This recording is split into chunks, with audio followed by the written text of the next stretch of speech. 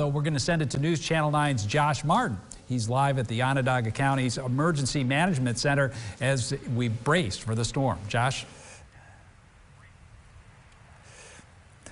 We have seen plenty of county plows come here to Jamesville and stock up on salt as we prepare for the storm. We spoke with Ryan McMahon, the Onondaga County executive, earlier today, and he anticipates at least some form of travel advisory to be issued once the storm hits this weekend, but nothing has been official yet.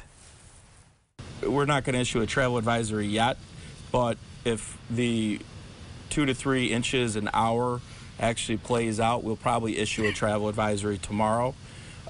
We have 60 plows ready to go. We do a pretty good job keeping up with, 1 to 2 inches an hour. Once it gets heavier than that, you're really in a situation where it will be tough to keep the roads, clear to snow.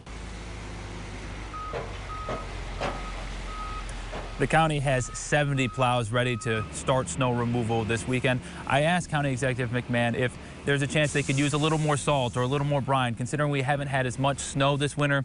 He says he doesn't count the cost when it comes to snow removal, regardless of how much snow we're expecting. And he sharing the same message many of our local leaders have. If you don't have to leave your house this weekend for any unnecessary travel, don't. Stay at home and stay safe. Rod and Christy. Thank you, Josh. The city of Syracuse is also taking the necessary precautions, issuing a snow safety alert as we head into the weekend. Syracuse Mayor Ben Walsh held a news conference this afternoon to lay out the city's plans for when the storm hits. Alternate side parking will be in effect, and police will ticket and tow violators. Neighbors are asked to clear sidewalks where they live and also clear around the fire hydrants. The mayor also has these words of caution for city neighbors. My advice to residents would be if you don't have to go out, then don't. Stay in. It's not only may travel be difficult, but it's going to be extremely cold. And God forbid anyone gets stuck out in this weather. It could be very problematic. It's going to be very tough for us. That's why we got to have all hands on deck. All plows that can be up will be up and out on the road.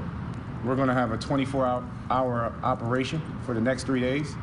Starting Saturday, 7 a.m. We won't stop until Monday around 3. And in the city, you can track snowplow progress and report issues on the Syracuse Snow Safety webpage.